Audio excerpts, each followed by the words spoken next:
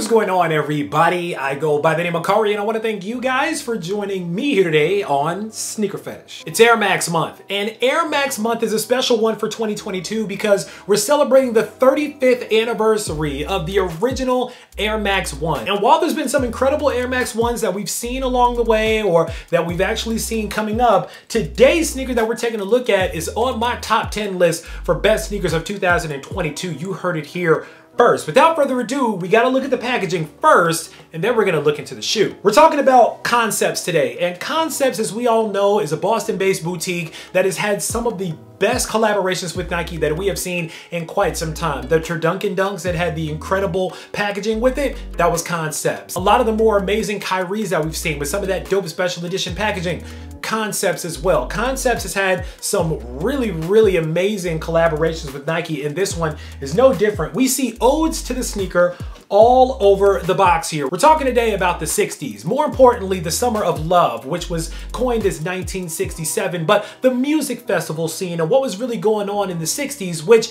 by the way, there was a little company in the 60s that was formed that was also called Nike. So Concepts wanted to celebrate Nike and also celebrate the Summer of Love with their Message to the Universe collection. Their collection is tightly knit, and it all has to do with what you see on the box here. The bandana prints, the tiger camouflage, the flower for the flower children or the hippies. We're going to talk about that. It's all coordinated into the sneaker as well. But the box itself is just giving me 60s, even with kind of this weird wavy kind of psychedelic looking concepts on the front and back of the box. The box masterfully executed. Let's get to the shoe itself. Boom.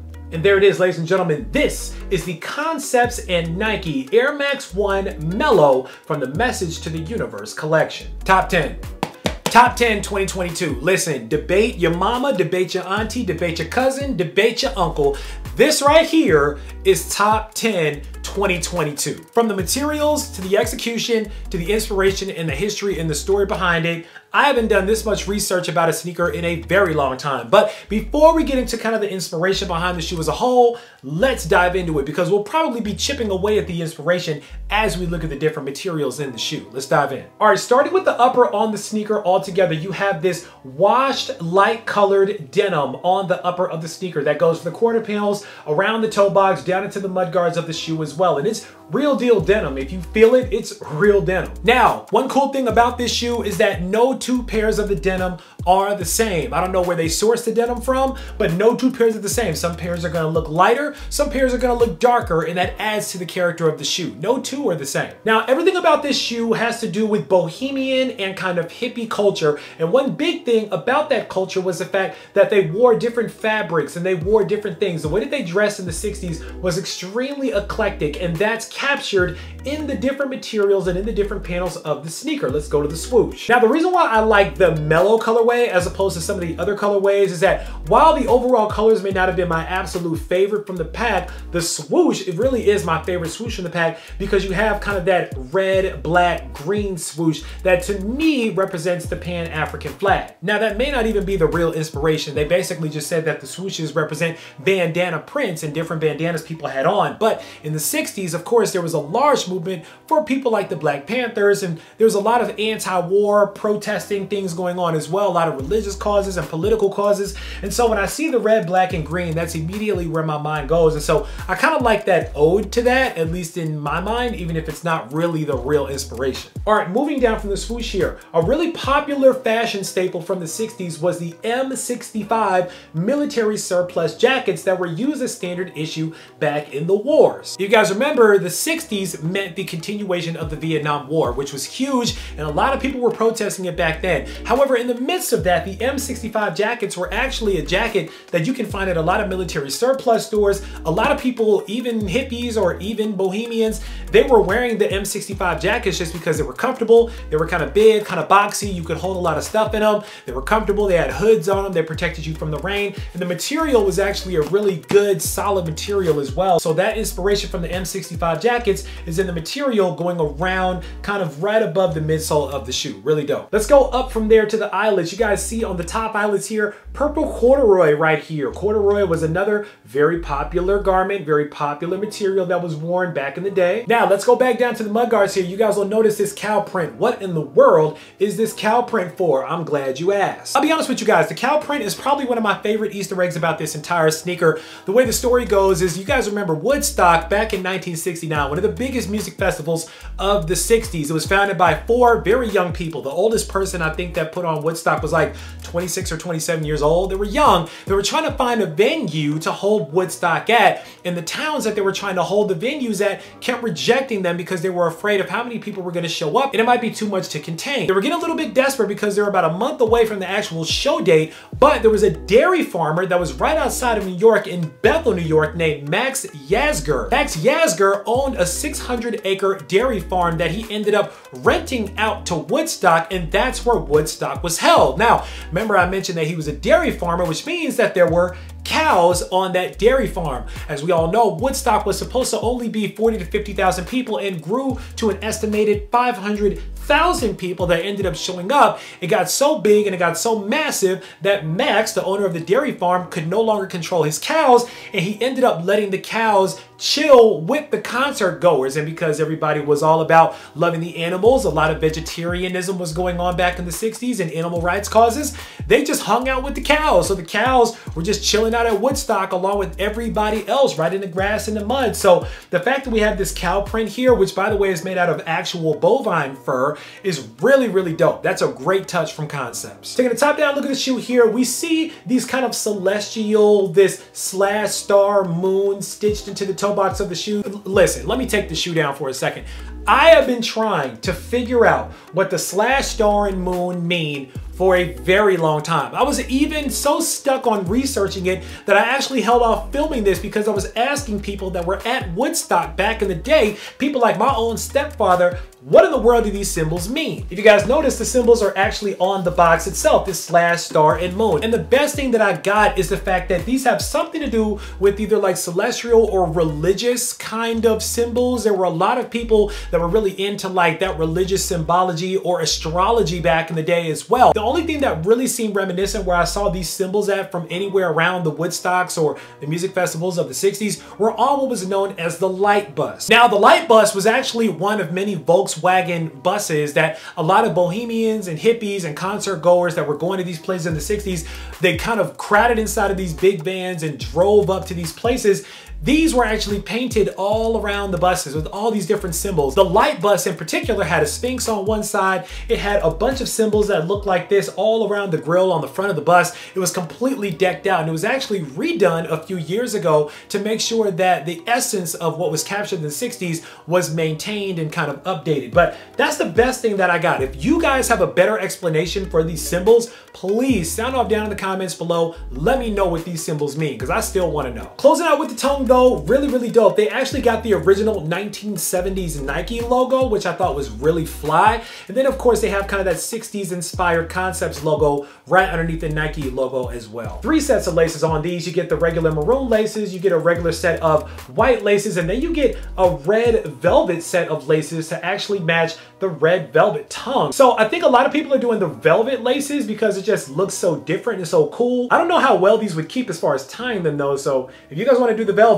sound off. Let me know how these will do well. Do they even stay tied? Around the collar of the shoe, you have the Concepts logo that's actually woven into the tribal print. Again, more tribal print inspired by kind of those blankets and garments that we saw on bohemians and hippies back in the 60s. Very dope. On the medial side of the shoe, mismatched swoosh, by the way. The medial swoosh actually is a flower swoosh, just like we saw on the lid of the box itself. Inspired by flower power, flower children, whatever hippies were calling themselves. That's what that's for. Moving around to the back of the shoe here, I'm switching over to the left shoe because I feel like the details on the paisley bandana print on the back of the shoe are a lot more pronounced on my pair on the left shoe than the right shoe. But again, you have kind of the frayed edges representing just kind of the loose threads that you saw on a lot of the clothing back in the 60s, which really just looks like a regular paisley bandana, but really, really well done. And again, this really kind of tough canvas material as well. Very fly. You want more Easter eggs in detail? You got it. A guitar pick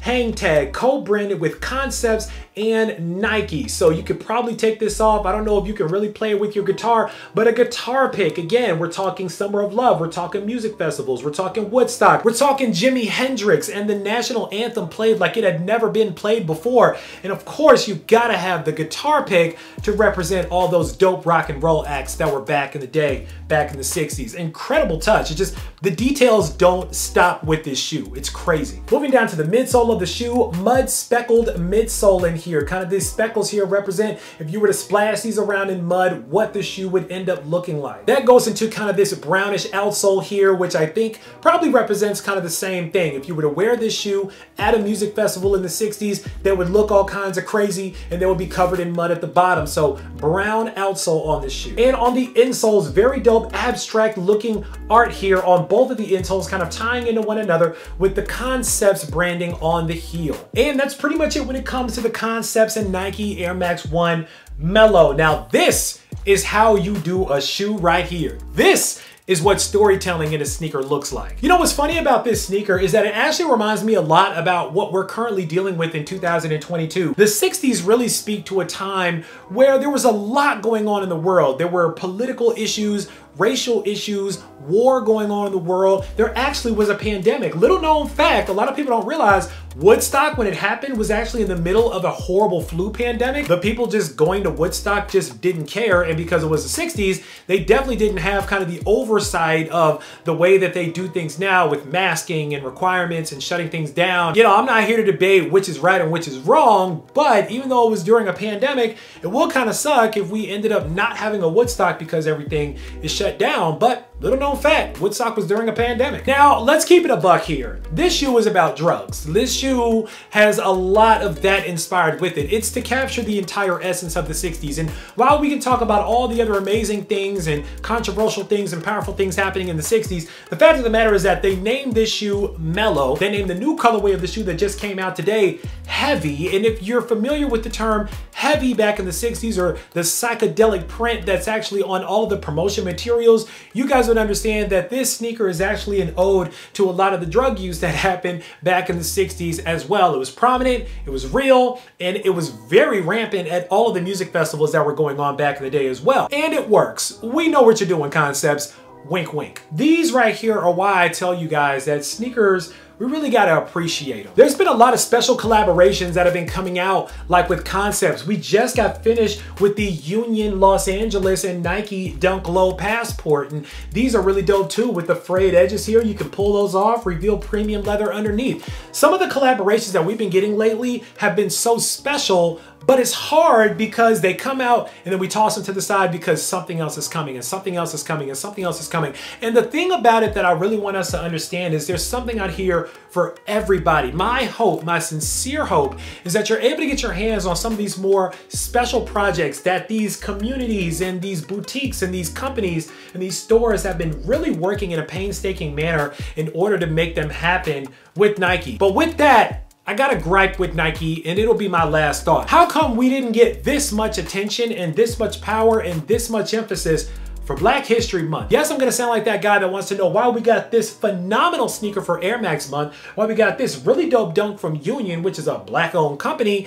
but we couldn't get something special for Black History Month specifically. We got all these Black-owned brands, Black-owned businesses, again, like Union, doing these special collaborative projects, but when it came to our month, when it came to Black History Month, Nike gave us 3 mediocre Black Air Force Ones, merchandised their podcast that nobody really watches called Future Movement, and told us to be happy with that. What in the world is going on at the brand right now where we can't get this kind of emphasis for Black History Month? I don't know. I mean, obviously Nike knows that they got us in a chokehold because we're gonna keep buying up all their products anyway, so maybe they don't have to do anything for us for Black History Month because we're gonna just buy out whatever else we want for Air Max Month or for any other special project that comes out. And it is what it is, but you know, it still would have been nice. I'm stepping off that soapbox. Now it's time for you guys to sound off down below. Let me know what you guys think about the Air Max 1 Mellow by Concepts. Are these ones that you guys wanted to add to your collection you were able to get your hands on? These actually just dropped on sneakers today while I'm filming this, and so hopefully you guys were able to get the second chance and get your pair, or you guys were able to get the heavy version of these that just dropped with Concepts as well,